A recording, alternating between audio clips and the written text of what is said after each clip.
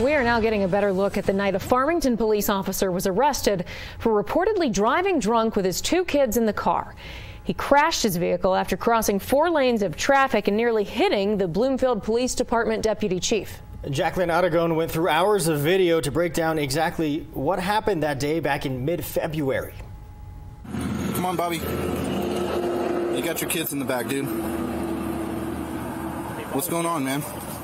Those are just some of the questions Robert Shuttleworth failed to answer when asked by San Juan County deputies evening of February 15th. A criminal complaint says Bloomfield Police Department Deputy Chief Brandon Matthews first called San Juan County Dispatch after a white SUV nearly hit him before going off the road. More than 10 minutes later, San Juan County deputies found the Jeep. Yeah, just kind of squeeze on it. When deputies made contact with Shuttleworth, video shows him struggling to get out of the Jeep. According to the criminal complaint, a breathalyzer test put Shuttleworth's blood alcohol content at 0.26, 3 times the legal limit. Video shows deputies having to help Shuttleworth get out of the car. Let's come over here, buddy. All while his kids yell and cry for their dad. Hey, come on, let's walk over here.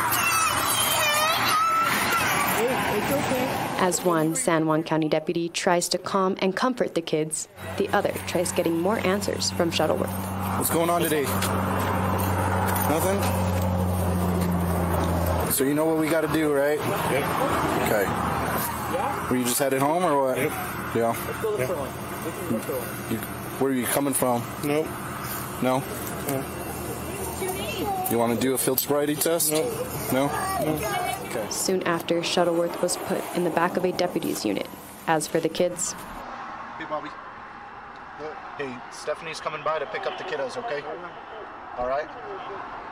Farmington police did not comment today when asked for Shuttleworth's status, citing it as a personal matter. He was placed on administrative leave following his arrest. In Farmington, Jacqueline Aragon, KOB4.